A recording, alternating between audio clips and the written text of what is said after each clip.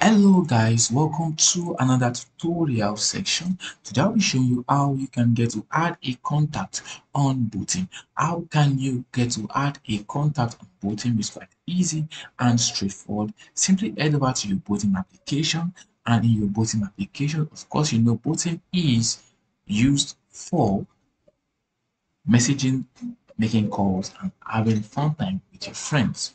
Now, to do this on Botim, adding a contact, simply head over to your chat section and click on the plus option and click on new chat.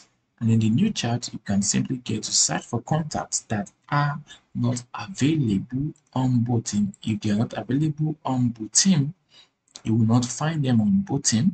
So click on that and you can get to start chatting with them automatically. Now, another way to add Botim is simply to head over to the tell a friend option and simply copy a link or send them an invite via WhatsApp or Messenger or messages or Facebook. And you can even click on more to see more options, get a link to copy and send them the invite link to download Botim.